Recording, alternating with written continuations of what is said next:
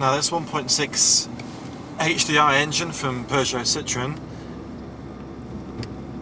is a little bit short-legged in first gear.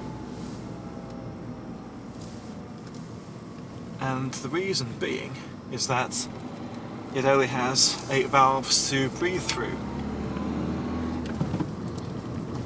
Now I've got a 1.5 diesel Kia Rio at home, and that will easily outdo this from 0 to 60. And the reason for that is because the Kia has another 8 valves at 16.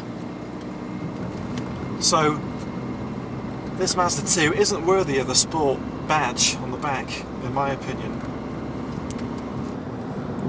The ride quality is generally very good, and I know Mazda have done a lot of work on the rear suspension, keeping it very firm and very planted. Despite this car having alloy wheels, it is quite composed. Certain surfaces can catch it out with road noise if it's quite a rough surface, for example, a rough tarmac surface. But I'm surprised by it and how good it is. The Mazda 2 has a fuel tank of 43 litres. I'm achieving just under 50 miles per gallon, as you can see on the dial there. And it's given me a range of another 393 miles. So,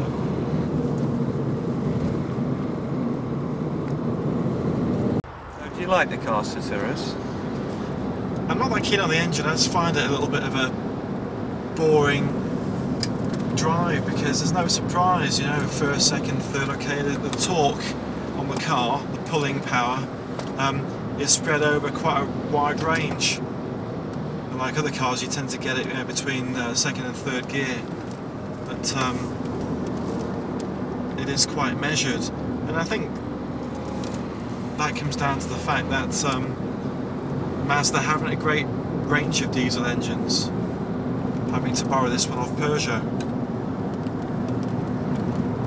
It's not worthy of the sports badge on the back.